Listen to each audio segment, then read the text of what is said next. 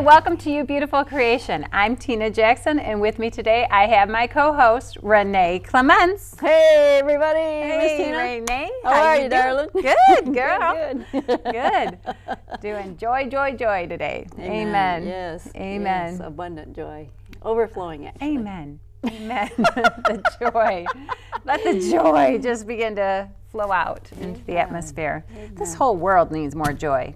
There's such downtroddeness. You know, it's so funny. Sometimes you go to the store and everybody's just walking with their head down like, I just got to get my stuff and just get out of here. And well, when you think we just come off of, you know, like Christmas not all that long ago, you said, joy to the world. yes. The Savior is born. He came into this world. Amen. Let earth receive Her King. her King. Amen. Think about that. If the world would receive their King, they would have more joy. Yeah. They Yeah. would, you know what I'm saying? Well, yeah, True joy. because when your salvation is in the Lord, you know, death has no more sting. I mean, you're just like, yeah, well, whatever, you know. Some days it's like, well, let's go. Yes, amen. Not in a suicidal way, but just in a way of just saying, Come, oh, Lord, Jesus, you know. I want to just be with you, you know. Yeah. And it's a good thing. It is a different perspective. You had mentioned the word perspective last episode. And it is a different perspective in life, you know, and renewing our mind to get that joy, that gift of joy.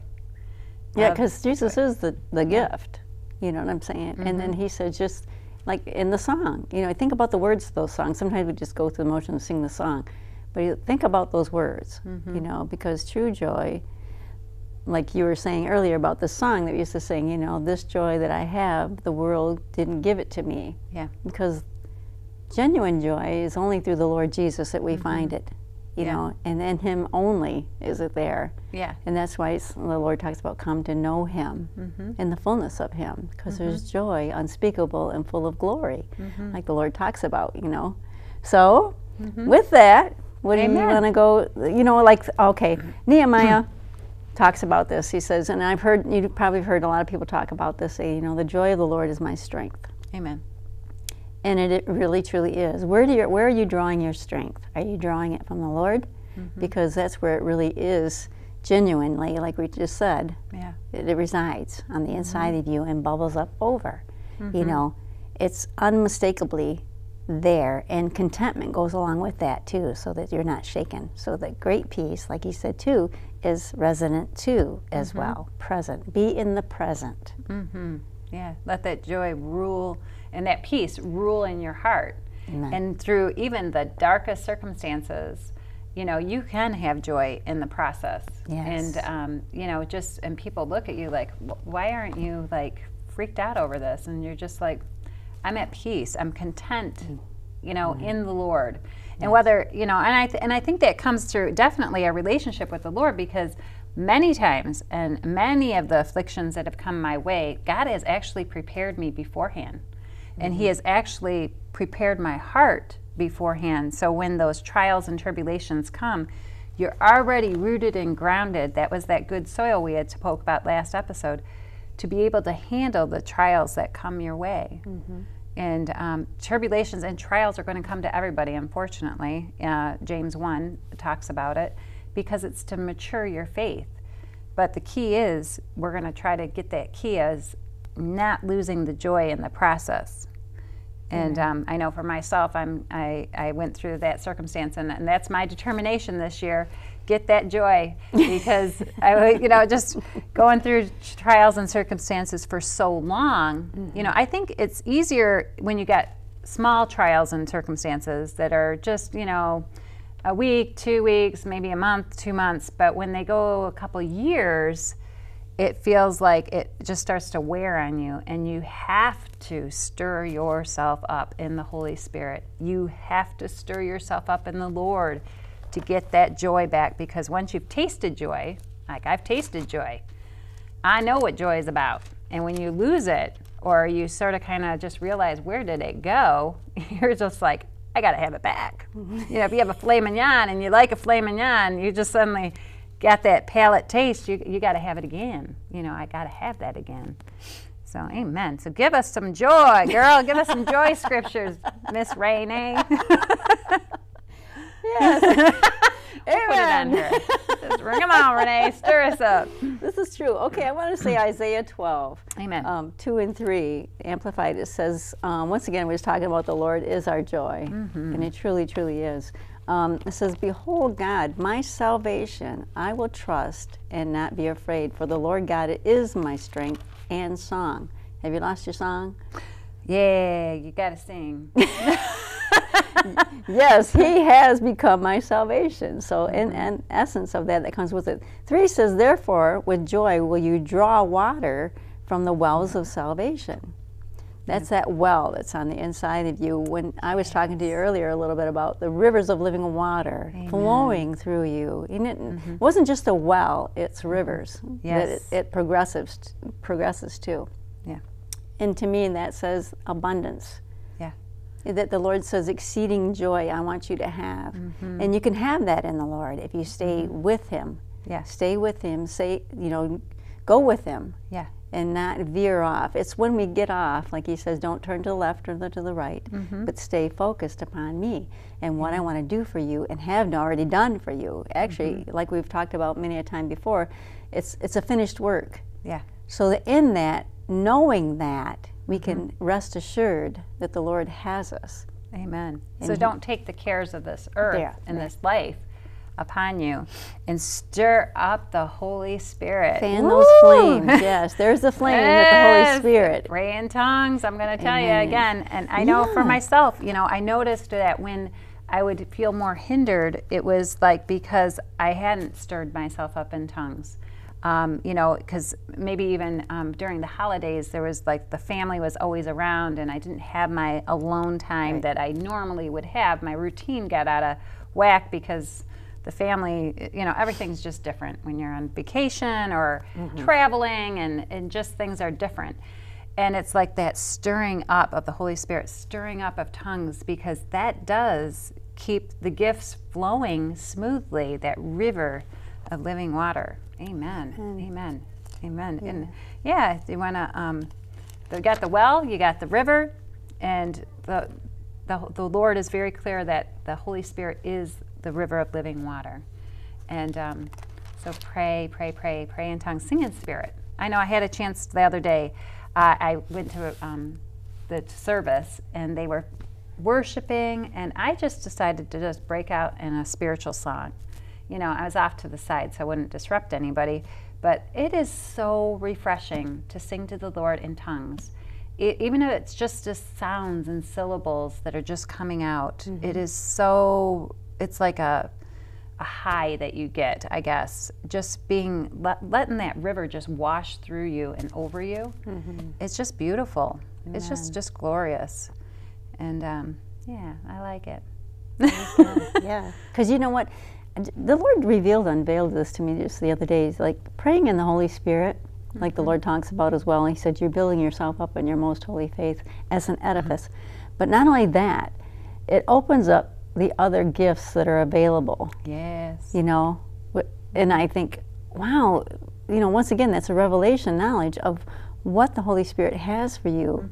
The same way that Jesus walked this earth, he says, you can too. Yeah. It's not been withheld with us. Yeah. We have to. He was commissioning us. Right, absolutely. You have to be working in the gifts of the Holy Spirit in order to do the works he did and greater. Amen. You cannot do this on our own accord.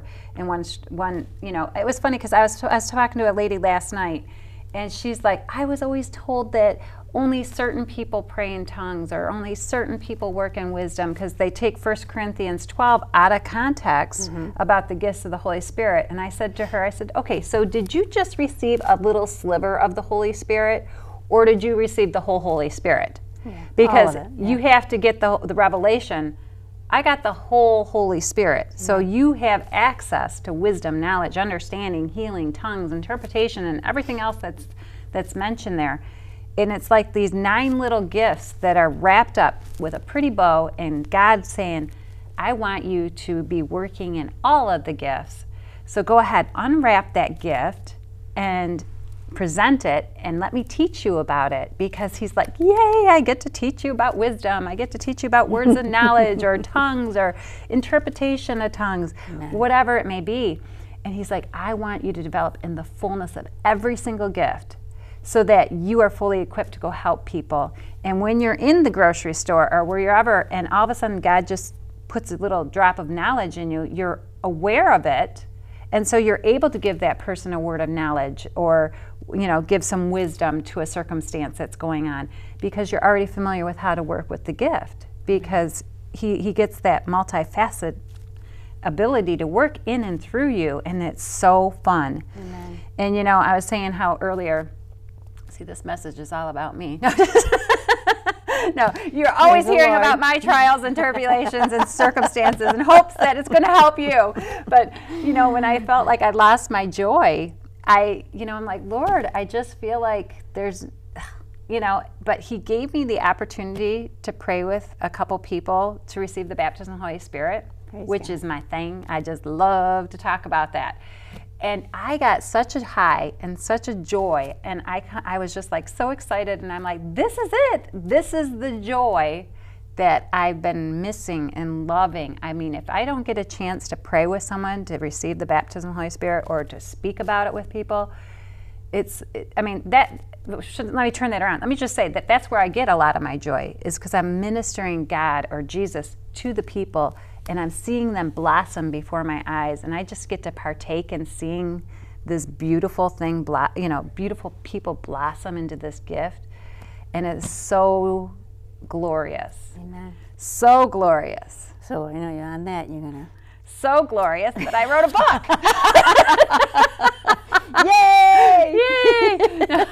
That is really an accomplishment. So, yes. I mean, this is the Lord's help, right? Yeah. So the mysteries revealed on speaking in tongues. And so available on Amazon and Barnes & Noble, and I'm sure at other places, maybe even Christian bookstores and stuff. But it's basically a lot of the stuff we always say on our programs, because I'm always trying to teach you, in a free way, to know about it. You can even find free videos of me speaking about this online, because I want each and every person to know exactly what the baptism of the Holy Spirit is and speaking in tongues, because I think that's the power source, because Jesus said it was, actually in Acts 1, he says, wait here until the Holy Spirit comes upon you, because then you're going to receive power.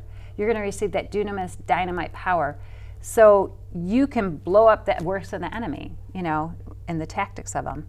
Right. And to pray out the mysteries, praying out mysteries that are amongst you. Amen. So amen. So the Holy Spirit, amen. Work in the gifts. Amen. So you can find it on Amazon. Or like that. But that is it's sweet. I mean, that's her first book, and I think she's got another one. Number 2's coming soon. I'm working on it this year. Hopefully, we'll see how things go. Just wonderful, just little fun testimonies that you hear me talk about, of how God has made an impact in my life, whether it's about the pineapple upside down cake, and God shows up, shows off, and shows off. It was just fun.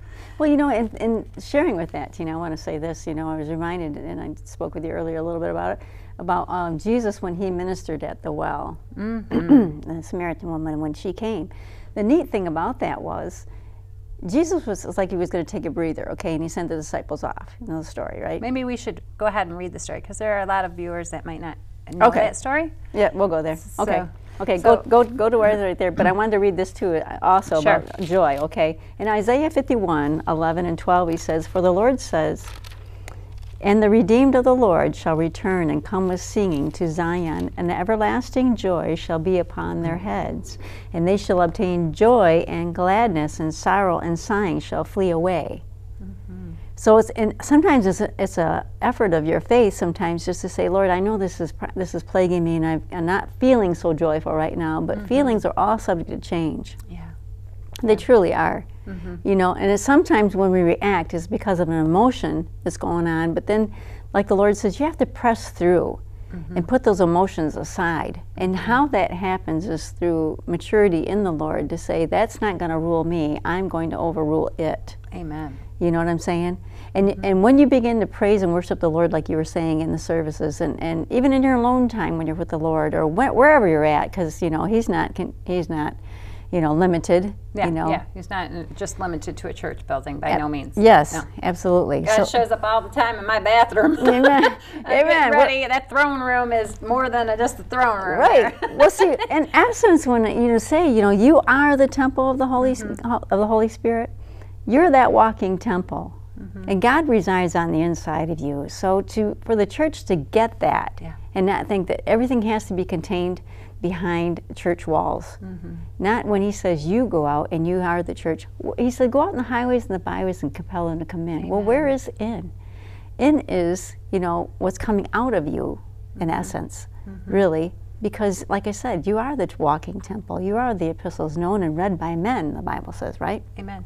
So. Amen. Yeah, we got to have testimonies. Amen. If you don't have a testimony, you didn't go through a trial. You can't get the victory. I mean, trials and tribulations have to come. It's that James 1 that I've had to read numerous times. I'm like, can we get through the final exam, Lord? Because I'm done with trials and tribulations.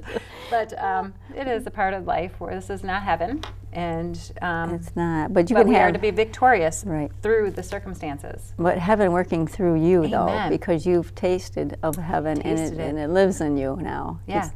He lives, he moves, and has his being in and through and on you. So Amen. There's what it is. But anyway, go ahead. You were going to, what'd you say? Well, if you wanted, I could read the John 4 about the woman at the well. Okay. Did you want your version, my version? What do you want version? Go ahead. So let's go for John 4, verse 7-ish. I'm going to read the message because I'm determined to just get the devour message. the message. I have no idea what it's going to say right now, so we're going with it. A woman, a Samaritan, came to draw water. Jesus said, "Would you give me a drink of water?" And his disciples had gone into the village to buy some food for lunch. And a Samaritan woman, taken back, asked, "How can you, a Jew, ask me, a Samaritan woman, for a drink?"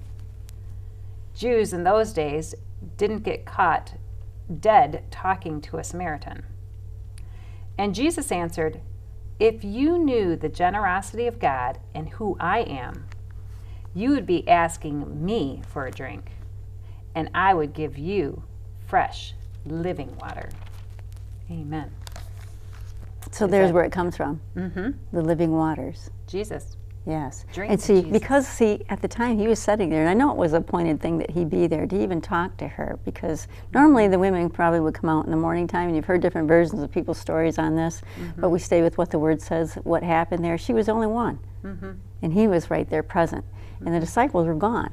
Okay, they were going to get food and everything, but think about this. He had meat, once they finally came back, that they knew not of. And yet he was able to pour out to her while he was, yes, he knew what it was like to be in a human body, to get tired and to get like a little reprieve, if you will, but was there to minister to her. And by him doing that, pouring out, and that's what she was talking about. Yeah. When you've tasted of that, to give out to people, to minister to people, what takes over is just, you can't explain it. There is a joy there, there is a high that the Lord supernaturally puts upon us, gives us as we minister his word. It's him being ministered, you know what I'm saying? So then, I always say there's no high like the Most High. Yeah.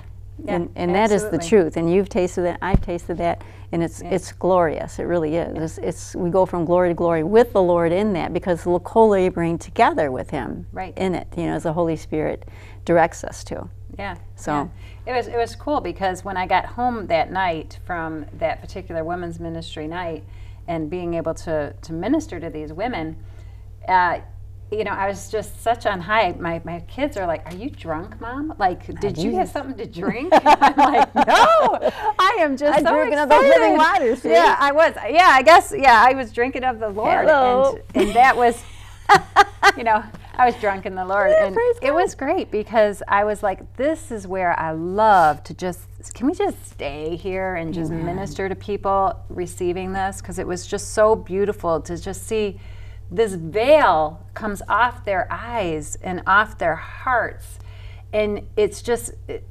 nothing more to see that. I mean, when you see that, you're just like, oh, you got it. It's just such an excitement And it's just, I can't describe it any other way of being maybe like what a doctor feels when they get to deliver the baby and say, here's your baby. You know, you get to just partake in such a beautiful, precious gift. It's neat that you say that, because I remember when my daughter was born, and I just so love my doctor. And she's a Christian woman too on top of that, so it's like, hey, you know, on top of that. But she says, you know, Renee, there is nothing like that experience of delivering a baby, and it's the new birth. There's nothing like that. Until you become born again, until you experience that, there is no comparison. Right. There isn't. And she says, I always want to be present when my babies are being born. She calls them her babies. Because, you know, and she no longer delivers babies, although she said because of insurance things and whatnot, she doesn't do it anymore. But, you know, there again, she always would always be there, try to be there, instead of having someone else take that place. Because, you know, it's like a working, you know, she's right there with you, like usually to say, hey, you know, we're pregnant, you know, this kind of thing, you know, and just right there throughout the progression of it all, right? So that being the case, she's like, you know, this is, she gets to see the finale of it and be there for the birthing of it. And it's just, she said, nothing shy of a miraculous thing, you know, to be there like that and experience it. Right. And even, you know, it doesn't even have to just be with tongues. You know, it could be like when you start beginning to work in the gift of healing. And let's say you lay hands on someone and you pray for healing and you see that manifestation come. You know, I can only imagine, like Andrew Womack, when he raised his son, you know, and his son got raised from the dead, or his wife got raised from the dead through him praying. That's ecstatic. That's exciting to see the Word of God just manifest before your eyes. God working. You know, that's sort of like the disciples. They came back and they're like, we're so excited, everything's working in your name. And Jesus is like, well, don't be excited about that. Be excited that your names are written in the Lamb's Book of Life, you know. You know, that truly is a miracle in itself. And I believe that's going to become more commonplace. Amen. I seriously do believe that, because for such a time as this, you know, times are wrapping up. We need the miraculous. Amen. And, you know, like you said, you know, for some people to really to perceive and come to know that it is a miracle, you know, and just like you said, that your names are written in the Lamb's Book of Life. I wanted to kind of go to 2 Corinthians 7, if we could. Yes, please. Real quick here in the Amplified. He says, therefore, since these great promises are ours, he said, beloved, let us cleanse ourselves from everything that contaminates. You know, you were talking about being away from toxic spirits. I want to say that because that's where they originate from, as opposed to just blaming it on the people because they don't know better. Yeah. You know, if you know better, you do better. You say that. Okay. And defiles the body and spirit, and bring our consecration to completeness in the reverential fear of the Lord, reverencing the Lord. It says, do open your hearts to us again, enlarge them to take us in. And said, we have wronged no one. This is Paul, of course, talking, you know. And of course, we know that some people would say, yeah, he did wrong some people. But being a new man, a new creature in Christ Jesus, can say this. And a lot of people are like, how can he say that? You know, he was persecuting Christians. Yeah. Until, of course, he had that Damascus experience, as we know. It really changed his life. Yeah. You know, without that, he would have never, you know what I mean? Right. Same with all of us, you know, taste and see and experience the Lord. It is an experiential walk with him. Yeah. It's not just hearsay, wah. You know, it truly is what you experience with the Lord, and the reality of him making himself more real to you as you walk out your life with him.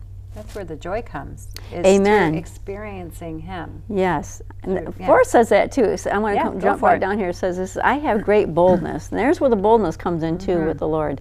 You know, you do get that with the baptism of the Holy Spirit. Because I know prior to myself receiving, and I may have testified to this too, that I didn't have that boldness until I received the baptism of the Holy Spirit. And now I freely am able to speak to whomever the Lord tells me to, and be attentive to what he's saying. But anyway, I think that boldness, though, comes because you experience the baptism of the Holy Spirit. Right. Because when you finally have something tangible, like something that really commenced and happened, then no one can shake you off that God is Right. God is real. You know God is real. It's solid. This is solid. This is, you have commenced, you're married, like you are together now. Amen. And that is why you can be bold, Right. because you don't have that wavering faith. It's not a religious doctrine. Yes. Like I was speaking to that lady that was Lutheran last night, and she's just she just knew about just religious rictuals like things, and she's like, I'd never heard about tongues.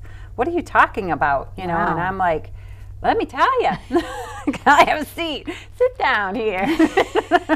So it was fun. But yeah, you know, then you have the boldness to say, I can tell you about what I know. Amen. And Because you know, you've experienced it. amen. Amen. Amen. Praise God. Let me finish. Say this real quick. It says, Yes. courage towards you. It says, confidence and cheerful courage towards you. It says, I am filled brimful, I like this, with the comfort of it, with all our tribulations. She was talking about tribulations. Mm-hmm. And in spite of it, I am filled with comfort and I am overflowing with joy. Amen. Now you know and I know the only way you can get that is through the knowledge in your heart of hearts of the Lord Jesus. Because without that, Amen. Amen. So I guess we want to give you that opportunity, if you haven't received Jesus as your Lord and Savior, to take that moment and then to receive the baptism of the Holy Spirit, to get that infilling to speak in tongues. And you're going to get all the other gifts that are with it. You get it all. Or maybe you're going to work in wisdom, and you just thought that that's the only gift that you were allowed to work in because you were under this church doctrine thing. You get it all. Ask for it all. God wants to give it to you all. Amen. And also seek more information about, you know, learning more about the baptism of the Holy Spirit. So, oh, we got like 2 minutes to wrap this up to get you saved, sanctified, filled with the Holy Ghost. In Jesus' name. Praise God. Go ahead. Heavenly Father, just take this moment and just say, Jesus, I receive you as my Lord and Savior. Fill Yes. me afresh today. Receive ye now the Holy Spirit. Whew. Thank you, Lord. Just say, I receive the Holy Spirit, and I receive an activation of tongues and all the other gifts in Jesus' name. Overflowing. In Jesus' name. And as you begin to just receive a wave of the Holy Ghost right now, just whatever syllables begin to speak, just even grab some. Da da da da da da da. Jesus' name. And Thank you know you, what? Father It'll God. change if that's not what you're supposed to grab. Thank you, And Lord just Jesus. let Him flow up from your belly, Yes. up through your vocal Yes, cords, in the out into the name of atmosphere. Let Jesus, the Holy Father. Spirit come Yes. up and on you Yes. and be refreshed today in Jesus' you, mighty Lord name. God. And let us hear of your good testimonies. Yes. Give us a call. Write us and let us hear your good news. In Jesus' name, amen and amen. Praise God. I'm Tina Jackson, And I'm Ranee Clements. and you are a beautiful creation in Christ Jesus. Thank you for joining us today, and be joyful. Amen.